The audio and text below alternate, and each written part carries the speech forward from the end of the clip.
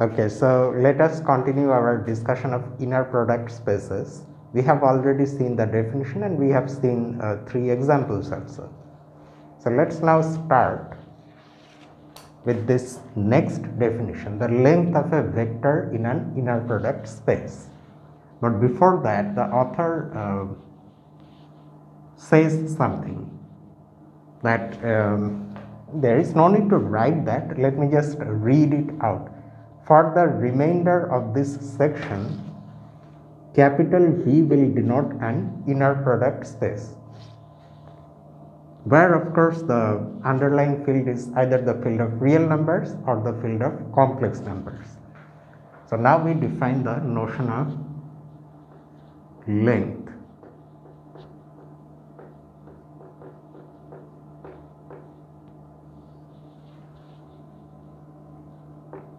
Let V be any vector in V.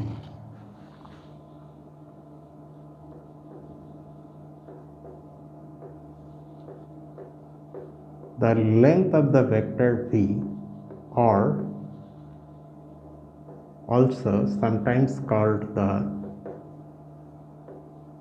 norm of V,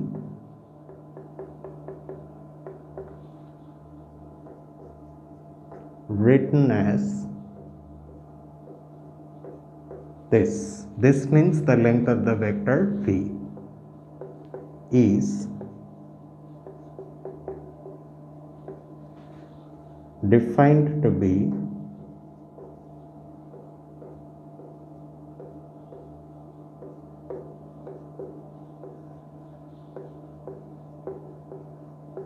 this. Okay, so let's now see what this means. So you have any vector V in the inner product space V. Then from the definition of the space itself, you know that the inner product of V with itself, this value is a non-negative real number, regardless of what the underlying field is. The underlying field may be the field of complex numbers, and this vector V is any vector in V in our space, but still this inner product will be a real number, and that too a non-negative real number. It won't be negative. And we know from our basic real analysis that such real numbers have square roots. 2 square roots, each one of them has. Among them there is a non-negative square root, which we of course denote by this usual root radical notation. And this exists, and it itself is a real number, and it is also non-negative. So that means for every vector V in an inner product space, you are getting its length a non-negative real number, which is what we expect. Negative lengths or non-real complex lengths do not make any sense. So this is the definition of the length of a vector in an inner product space. Okay. Now there is this technical lemma after this. Let's see what that is.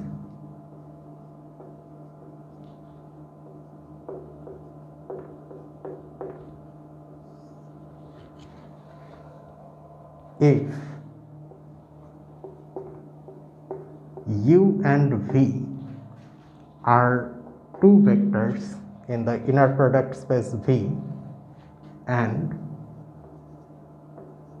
alpha and beta are 2 scalars, and capital F is of course either R or C, then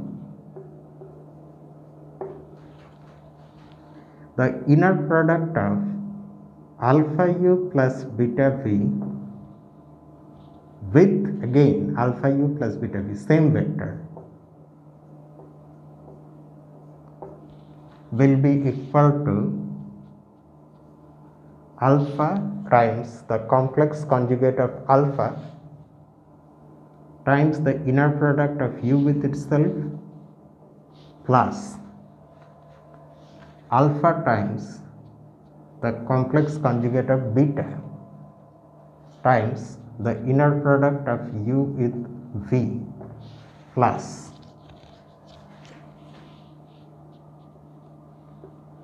the complex conjugate of alpha times beta times the inner product of v with u, and there is one more term, beta times its complex conjugate times the inner product of v with itself. It's a technical lemma, but it's something that we will need, and also something that once you know, but once you prove this, you can then later use it whenever you have such an inner product which you have to sort of expand in this way.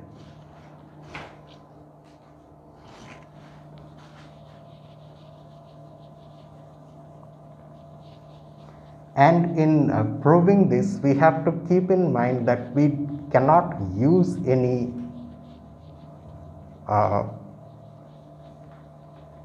anything other than whatever we have in the definition of an inner product space. That is, those three properties only are with us right now, and we are allowed to use only them.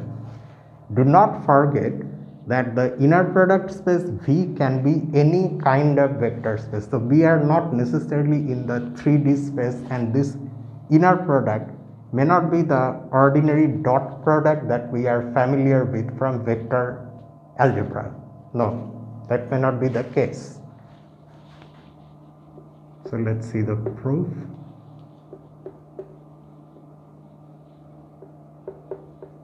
We have,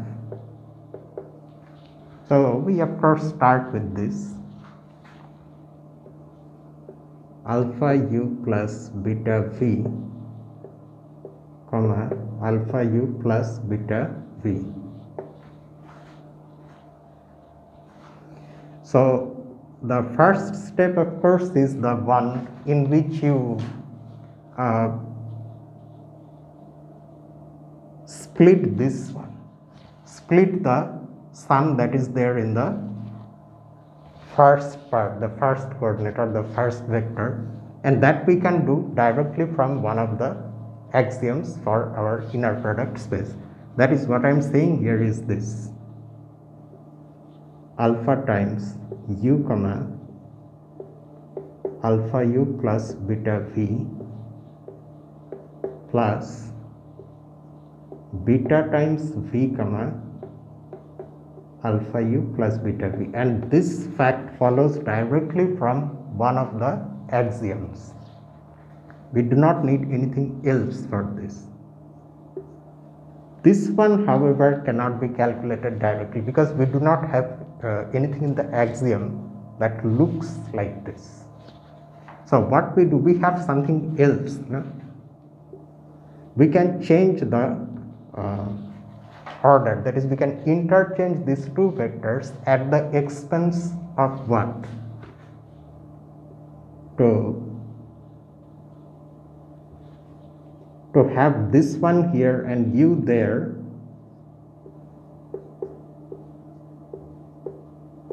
we would have to supply a complex conjugate, and here we are of course using that thing. Say you have two vectors mu and nu. The inner product of them in this order and the one in the opposite order are related to each other by this relation. So that's what we have used here. Again, you can use that here also. Beta times alpha u plus beta v, comma v.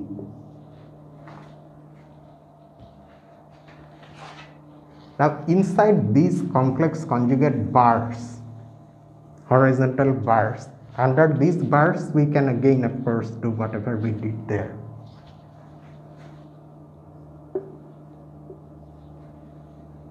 So if you do your usual expansion, you will have alpha times u comma u plus beta times v comma u, but do not forget the complex conjugate, plus like that here also alpha times u comma v. Note carefully that there we have u, here we have v, plus beta times v comma v. Now by elementary properties of complex conjugates, we know that complex conjugate distributes itself over addition, that is the complex conjugate of this sum is the sum of the complex conjugates, and also like that it distributes itself over multiplication of complex numbers. In general, alpha, beta and all these inner products are complex numbers. Okay, so here we are working with complex numbers, although inside these symbols we have vectors from our vector space, but the outermost entities are complex numbers. So that means now we can write this entire thing like this: alpha bar u comma u bar plus beta bar times v comma u bar plus beta times alpha bar times u comma v bar plus beta bar v comma v bar.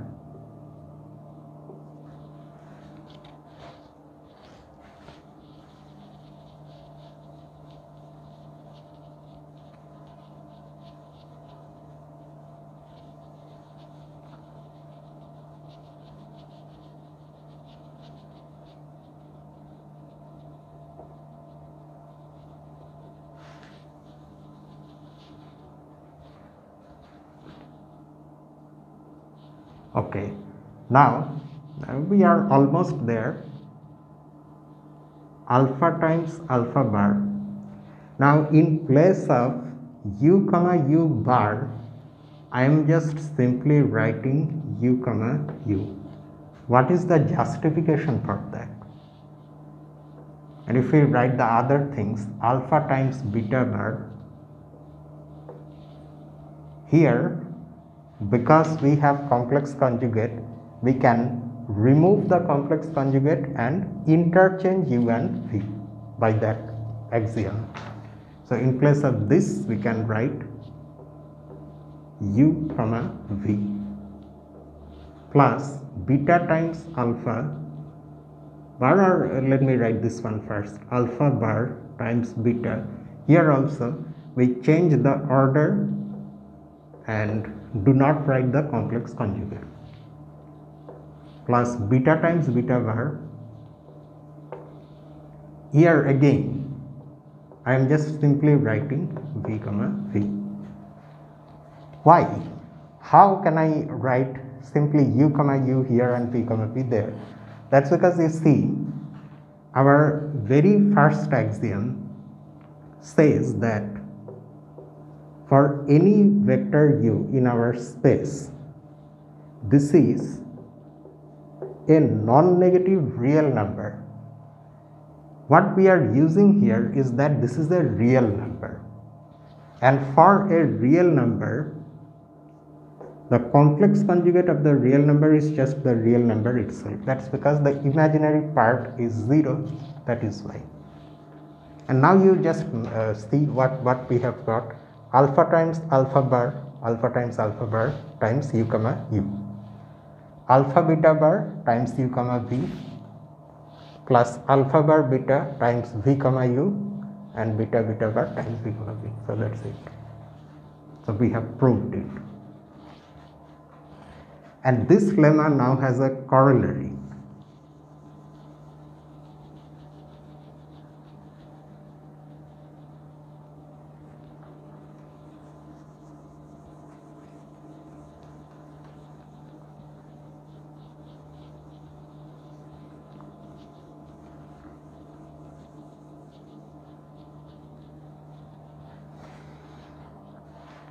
and the corollary is this.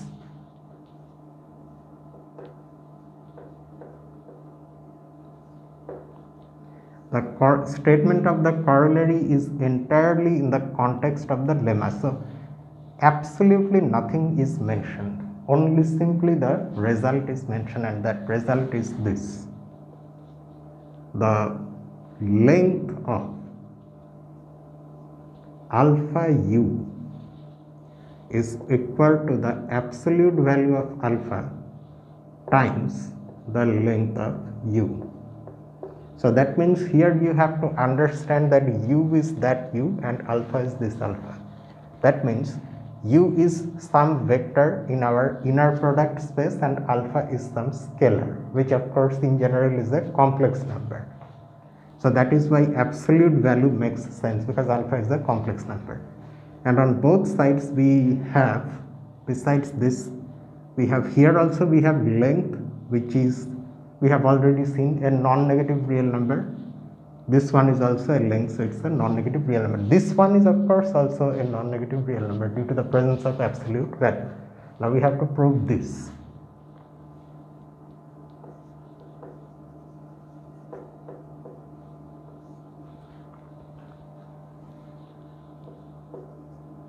By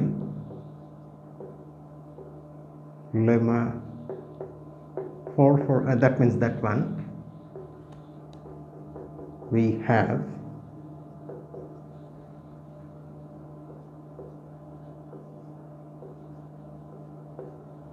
let us consider, instead of considering just the length, let's consider the square of the length, because the original formula of length involves square root.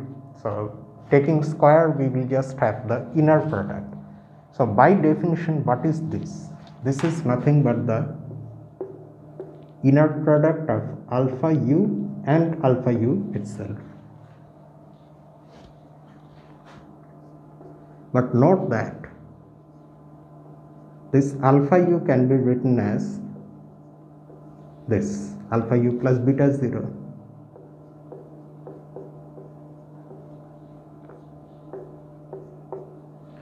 And now in place of this, we can use this formula. Now if we just simply use the formula, what shall we get? Alpha times alpha bar times u comma u plus alpha times beta bar times u comma 0 plus alpha bar times beta times 0 comma u plus beta bar times 0 comma 0 equal to, now alpha bar, because alpha is a complex number, alpha bar is nothing but the square of the absolute value of alpha. We already know these things from elementary complex number theory. I should not say complex number theory, but from elementary complex analysis. And just like this square is alpha u times alpha u, u comma u is the square of the length of u. So it seems like we are almost there. This is equal to this times this. So you take the square root and get the desired result. But that means we need these things to be 0. Are they 0? If so, why? What is the justification for that? This of course is 0. Oh, and one more thing. Why is this 0? Let us just first of all justify that itself. Why is this inner product 0? We don't know what beta is.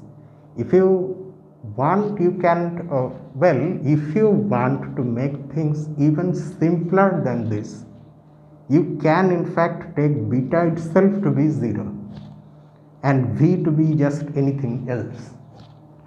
That would make things much simpler. But still, say I have considered beta to be 1 and this to be 0. That also works. But then, do I get this equal to 0, this equal to 0, this equal to 0. How? Let's see.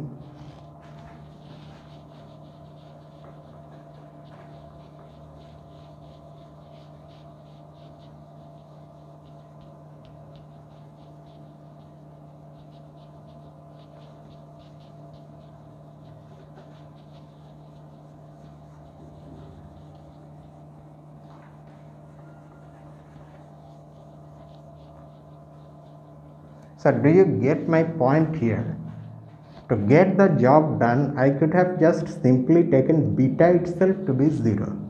Then I will just simply directly have this, because beta is 0, its complex conjugate is 0. So these terms would vanish.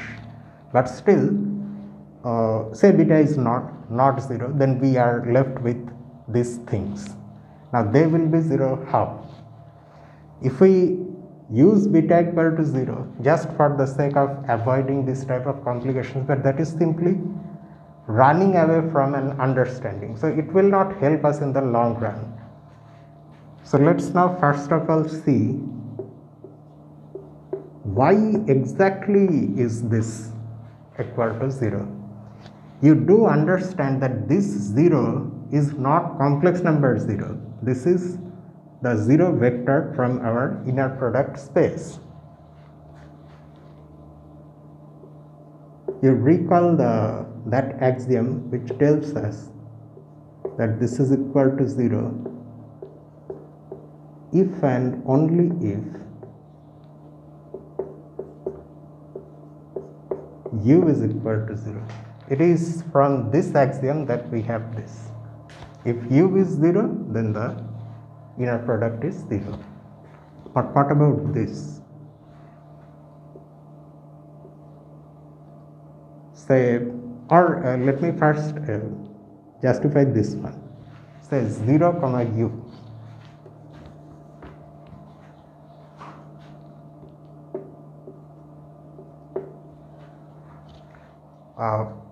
How is this 0? Here u of course may be non-zero, still it will be 0, but why? That is because you see, we can write it like this, and now using again one of the axioms in the definition of our inner product space, this will be 0 comma u plus 0 comma u.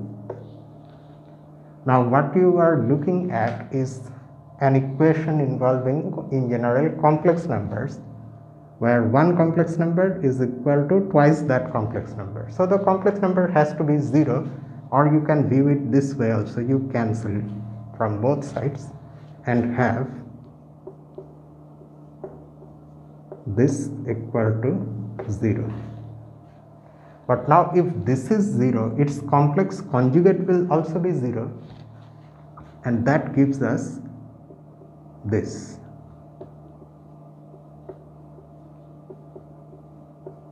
Which is 0. But if we use that other axiom where we can interchange the vectors, get rid of the complex conjugate, then this becomes u comma 0. So that way u comma 0 is also equal to 0. So that means in any inner product, if at least one of the vectors is 0, then the inner product value is 0, and this is not an axiom, this is a consequence of the axioms. But anyway, we now have 0, so we have this. This implies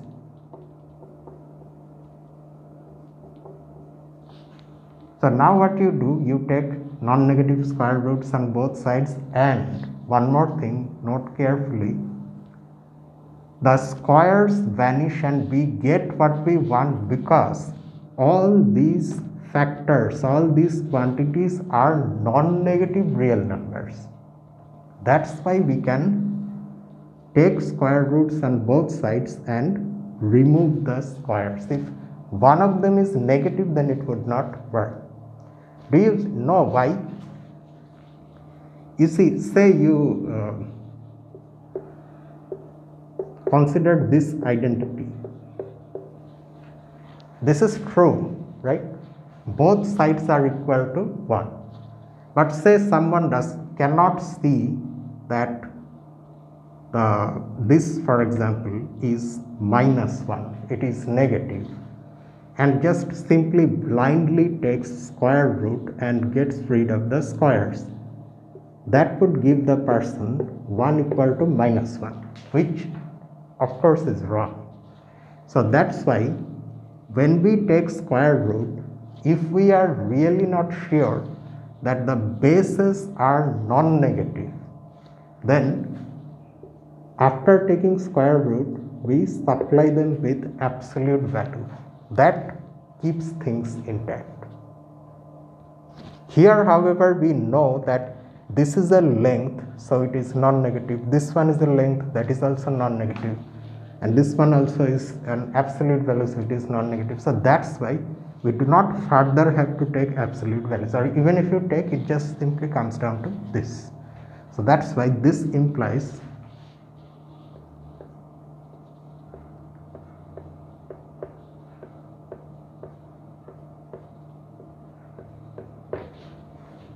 and that's what we expect also from our prior knowledge of these things in with three-dimensional vectors. If you, for example, have a vector, say, I'm just simply saying geometry vectors, okay. Say you have one vector u here, and say you have another vector that is twice the length of u, and which is just simply 2u.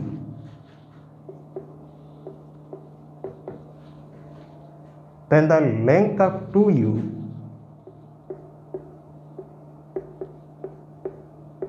according to what we already know about ordinary 3D vectors should be equal to 2 times the length of u, and that's what we have got, of course with some other modifications, because in general we are dealing with complex numbers, not necessarily real numbers. So that can be an interpretation of this equation. Okay. So now we are going towards something called Schwarz inequality or Schwarz inequality, in which we will of course need these things.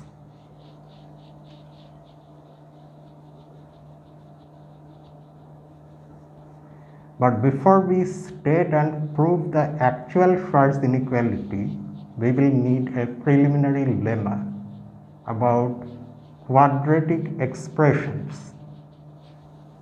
So let's do that first.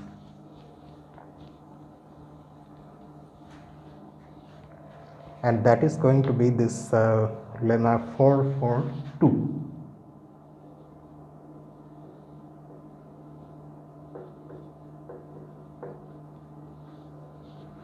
So what this lemma says is this: if A, B, C are real numbers such that A is positive and this quadratic expression A lambda square plus 2b lambda plus c is non-negative for all real numbers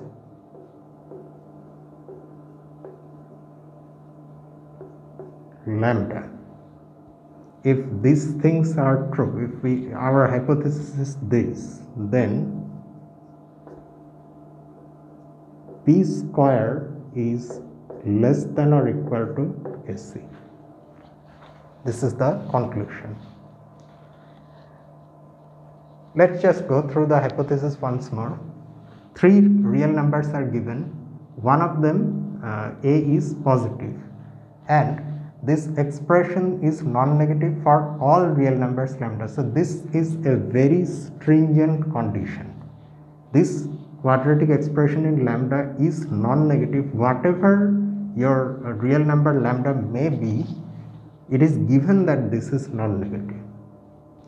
So this condition actually means infinitely many such inequalities are given to you. For every real number lambda, there is one inequality, which shows that this expression is non-negative. Then b square has to be less than or equal to SC. So let's now prove it. It's very easy. Things become easy when the hypothesis is this strong. Then the consequence is just simply drops out as a consequence. Okay, so now for any real number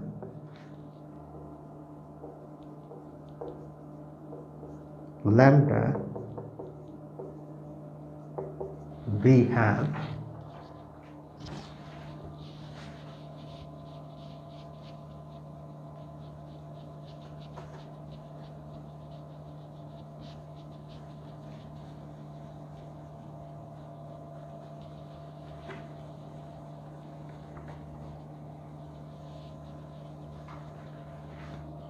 so in the beginning itself we use this hypothesis. 0 is less than or equal to a lambda square plus 2b lambda plus c. Now we are going to do something to this expression.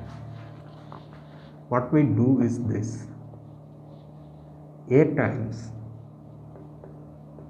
lambda square plus 2 lambda times b divided by a plus b square divided by a square plus c over a minus b square over a square. Let's see if whatever we have written here is correct or not. A lambda square, we have a lambda square. This a and that a cancel out and you are left with 2b lambda. These two terms of course cancel out, and a times c over a gives you c. And keep in mind that since a is positive, so a is non-zero. So these a's in the denominator are justified. And now you can of course see that the first three terms give you a perfect square. So that gives you what? Lambda plus b over a whole square. And now if you manipulate these things a little bit, you have a square, so ac minus b square in the numerator. And this, if you again multiply back these things with by a, you get a times lambda plus b over a whole square plus ac minus b square over a. So now you see that this expression is greater than or equal to 0 for all real numbers lambda. And now we can choose one very special value of lambda. Lambda equal to minus b over a. For that lambda also this should be true. In particular,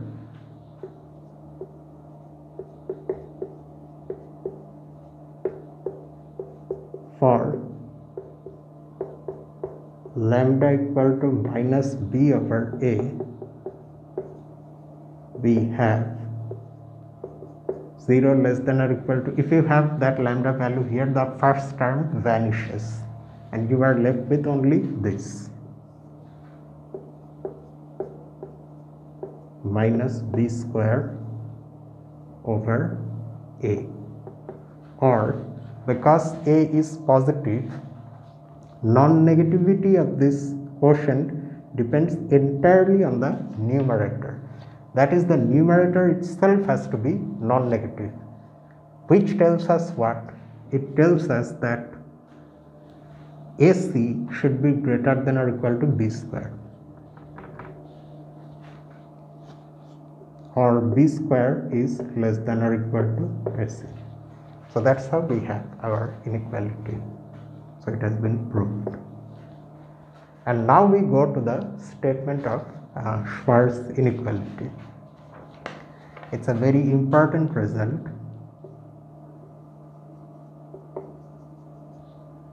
That's why it's being called a theorem and not a lemma. A theorem is a result, a lemma is also a result, but a theorem is more important than a lemma.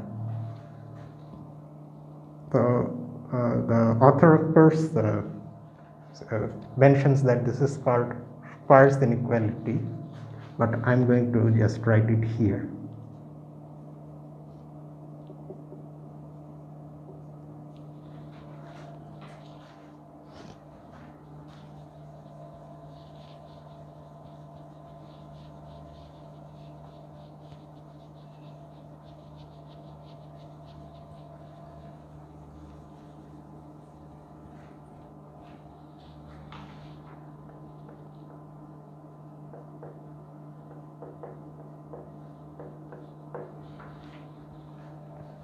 And the statement is this: if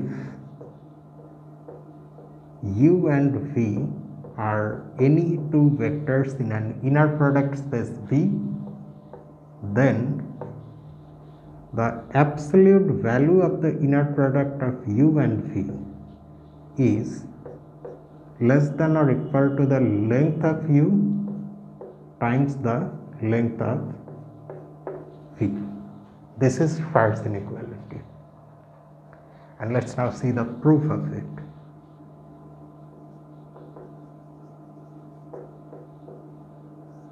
Okay, so in the beginning of the proof, we deal with that case where, say, U is the zero vector. If U is the zero vector, then this inner product becomes 0. So see, that's why we did those things there. If one of the vectors is 0, then the inner product is 0. So its absolute value, of course, will be also 0. And again, if U is 0, then its length is also 0, because in that case the length is just this, and this inner product is 0. So that's why this product is also 0.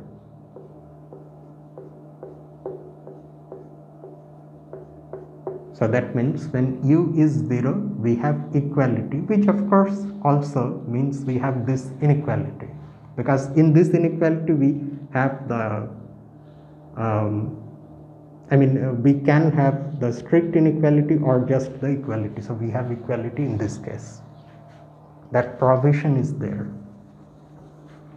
So that means now we can assume that U is a non-zero vector.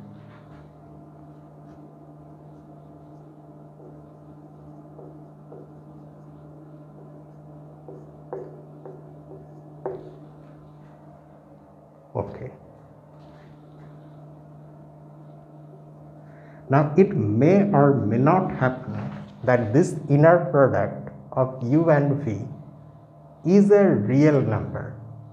So let us see what happens if it is a real number. If this is a real number,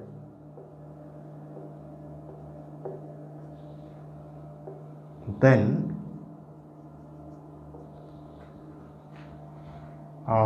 shall I be able to continue that long a statement? Let me instead write like this.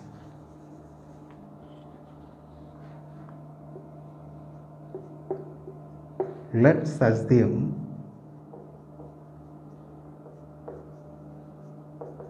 that this is a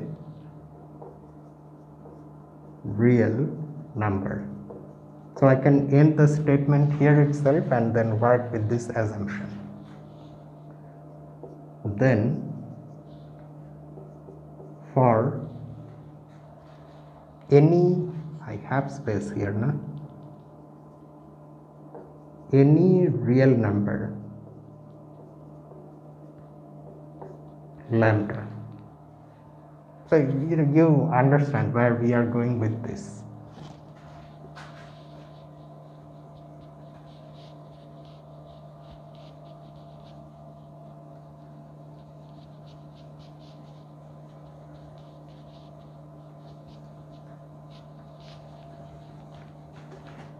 So for any real number lambda, 0 is less than or equal to, is it lambda u plus v or u plus lambda v? Actually it does not matter, but let's take lambda u plus v.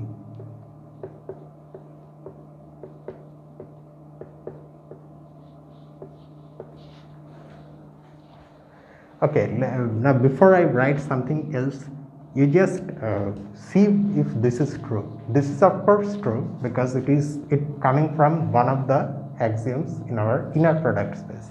If you take the inner product of any vector with itself, that is a non-negative real number. So you have this inequality.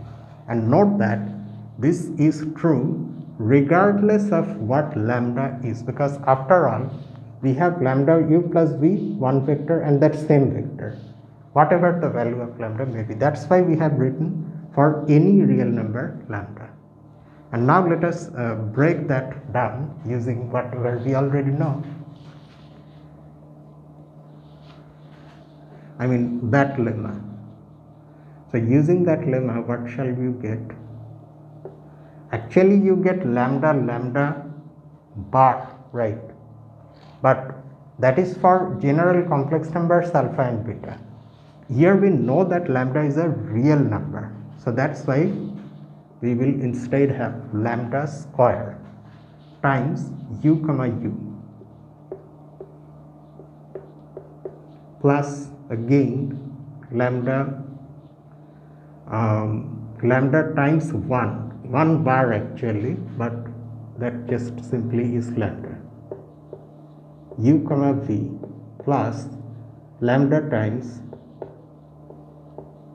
v comma u, that is you take this one and this one, and one more term v comma v. Now the assumption that this is real can be used. How? You see that because this is real, so that means if you take its complex conjugate, that will also be the thing itself, the number itself. So what I am trying to say here is this. Let me do it here. In place of v comma u, I can write, in general, what can I write? I can write this. But because I know that this is real, so this will be equal to just u comma v. So in other words, if your inner product is having a real value for some two vectors, say, then you can just simply interchange the vectors. The values will be absolutely the same. So here you just have u comma v itself. So that and this gives you 2 times this. Now if we write things in a proper manner so that we can use it, let me write u comma u first plus 2 u comma v lambda plus v comma v.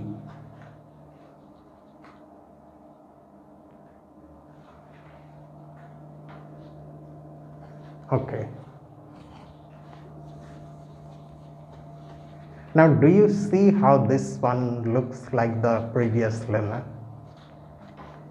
You have a quadratic expression again in lambda, where now you just compare this with this one, a lambda square plus 2b lambda plus c.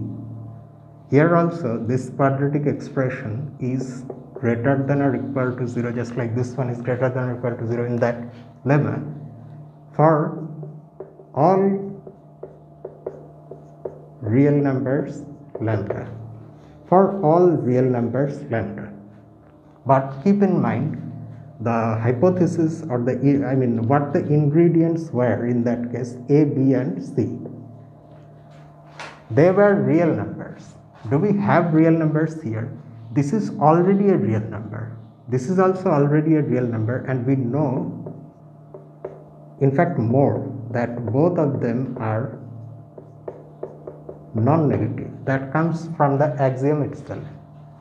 But this is not always a real number, but we have assumed that to be a real number.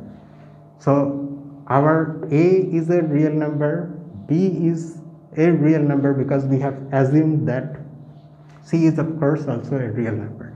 But something else is also there, no? That we need. We need a to be greater than 0. Now our a is greater than or equal to 0. But will it be strictly greater than 0? It will be. And that's where this condition comes into play. You see, one of the axioms tells us that this is equal to 0 if and only if u is equal to 0. But our u is non-zero. So that means this is also non-zero. So combine this with this inequality and you get a to be strictly greater than 0. So from that previous lemma, we now have the inequality that b square is less than or equal to ac, and that this is lemma 442. Let me write the justification here. Since u is not equal to 0, we have this. Also, this is real. So by lemma 442,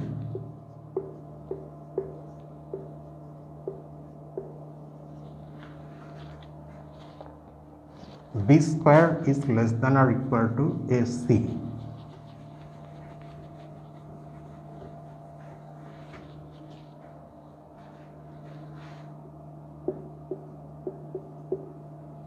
But we cannot of course write b square. What is our b? This.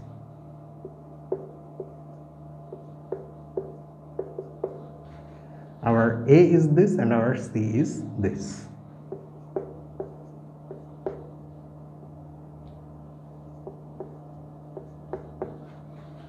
Hence, now you take square roots on both sides.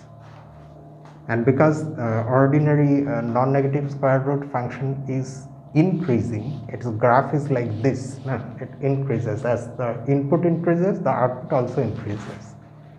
So the inequality will remain intact. But when we take square root, again, just remember what I was saying back there. If you do not know that your base is positive or non-negative, then you have to supply the, you put one set of bars, you have absolute value. Here, however, we know that these are non-negative, real numbers, because that comes from axiom. So on this side, you can just simply take ordinary square root. Here also we are taking square root, but because we have square, we can get rid of that but keep in mind we have to have these things. And this is just the length of u times the length of v. So you have your Schwarz inequality, but it's not the end of the story. It depends on this assumption that u comma v is real. Now we have to handle that case where it is not necessarily real. Now let us consider the case. So that means if this is real, then we have proved Schwarz inequality, and we will use this fact.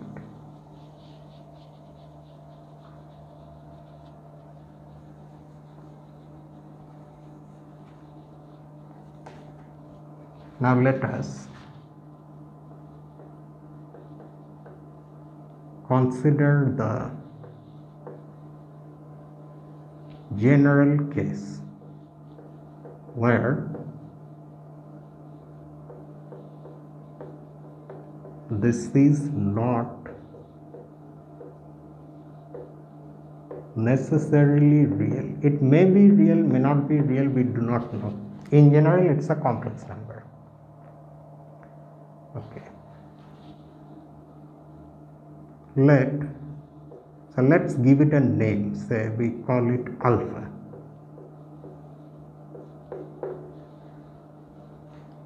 So this complex number, whatever it may be, say this is alpha.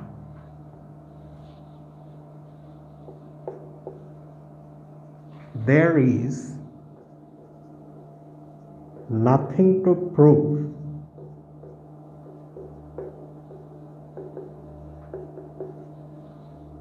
if alpha is equal to 0. I mean, what is our ultimate aim? Our ultimate aim is to prove this inequality. Now, if this value is 0, then the inequality is automatically true, because on this side you just have non-negative real numbers. So it's automatically true if alpha is 0. So let alpha be non-zero.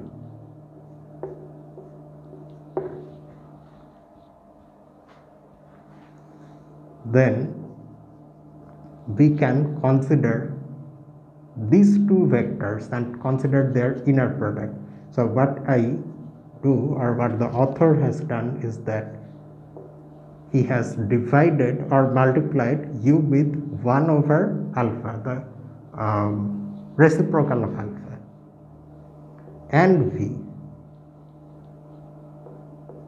Now if one calculates this inner product, what does one get?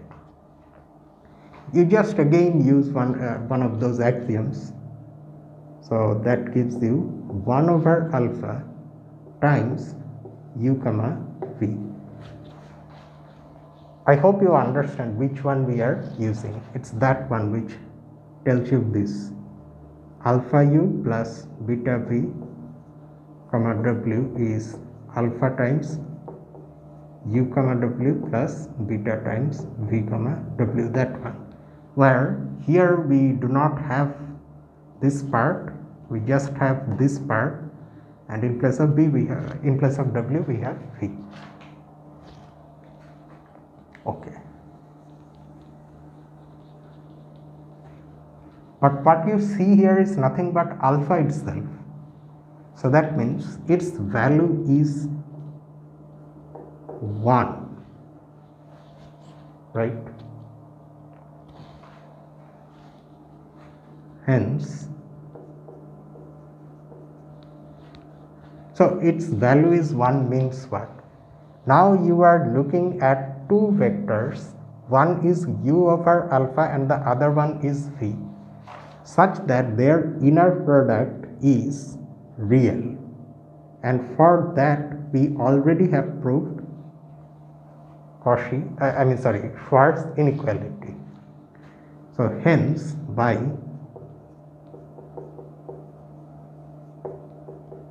what we have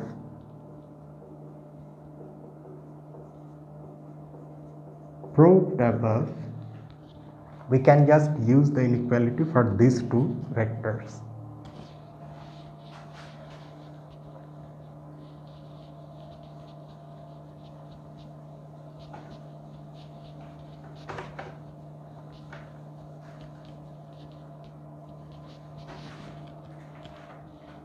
So what shall we get if we do that?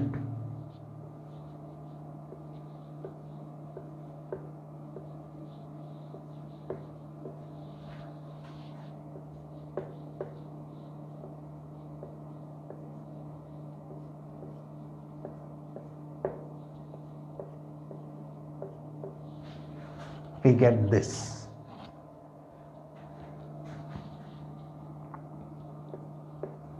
But this gives us what? This, of course, we already know is 1. And this, in place of this, you can write this.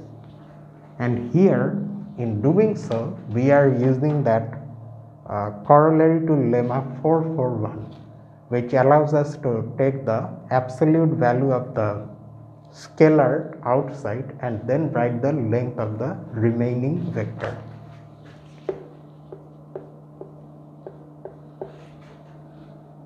And now, because your alpha is of course non-zero, because that's why we are able to have alpha and at the ground level, or say in the basement. So you can multiply on both sides by the absolute value of alpha and have this. Now you write what alpha actually is. So again you have got Schwarz inequality, but now this is not necessarily real. It's just a general complex number alpha. Now in this part, right now I understand it differs a little from what we have in the text, because in the text I believe, if I am remembering correctly, the author considers this case to not be the general case, but the case where alpha is not real. It's a non-real complex number. So from that assumption itself, it follows that alpha is non-zero, because 0 is real.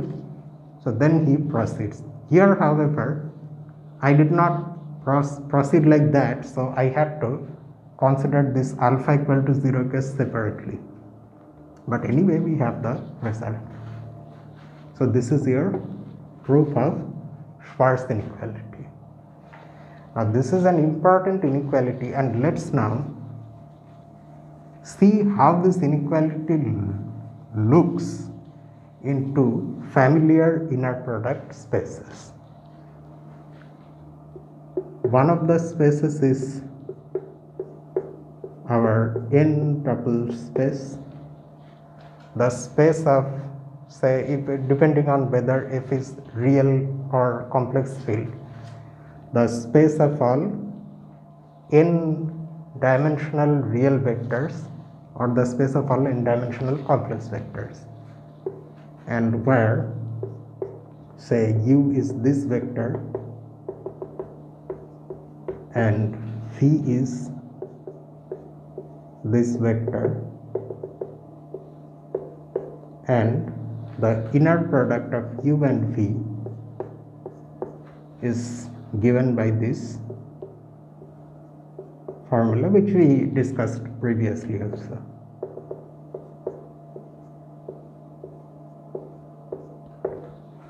Then the Schwarz inequality looks like this, or rather what I am going to write will be the one that we get by taking squares on both sides. So then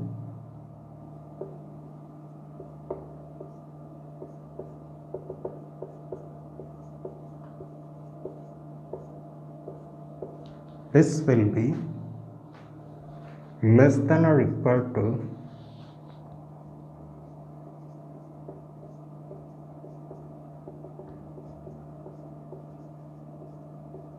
this expression, this sum times this sum.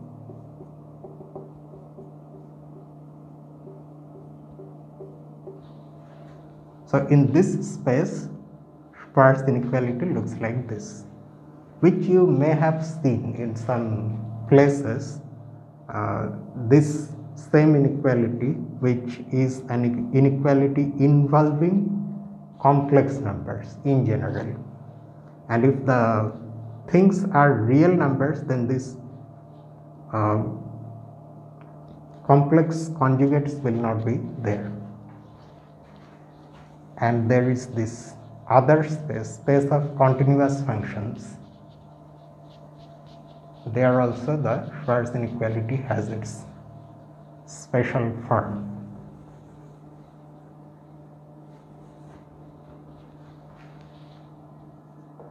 So here V is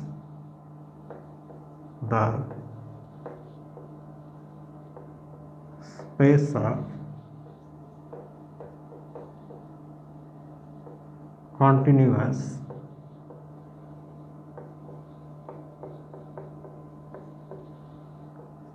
complex valued functions on the closed unit interval, and with the well-known operations, of course. For two functions f and g, their inner product, and in defining the inner product, of course, f of t and g of t have been written, but if you want, you can write f and g just simply that to be this integral.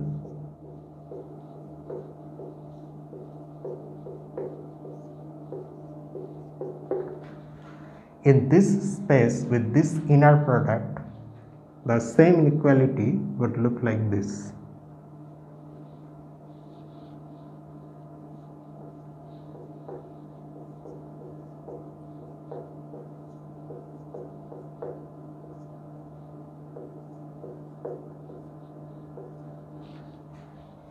This will be less than or equal to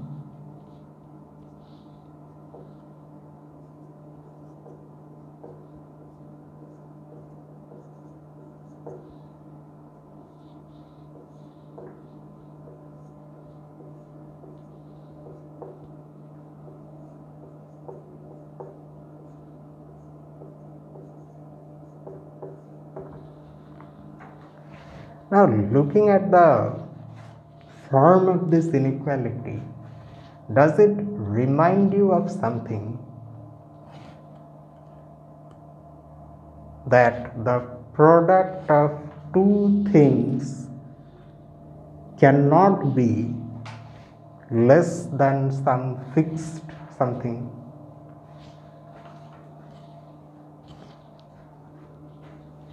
Just think of it. Something from physics looks like this.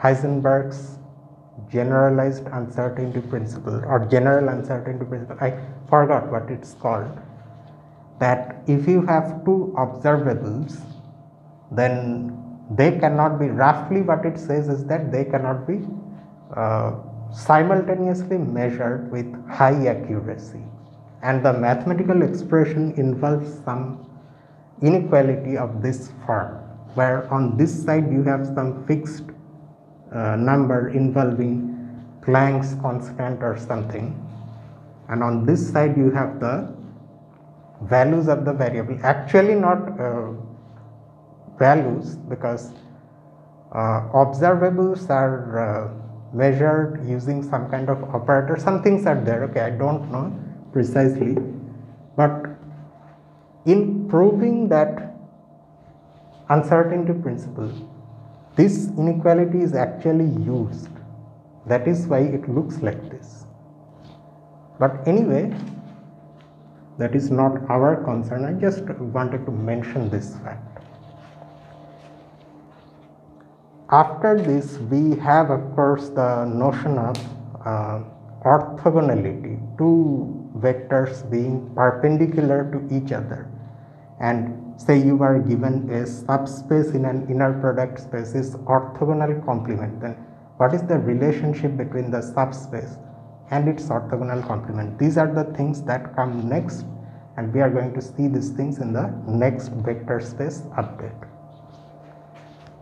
And our next video is, of course, this coming Friday, and Friday let's do calculus once again. So with that, I wrap things up for tonight. So see you on Friday with calculus. Until then, this is me, Lucifer, from a mathematical room.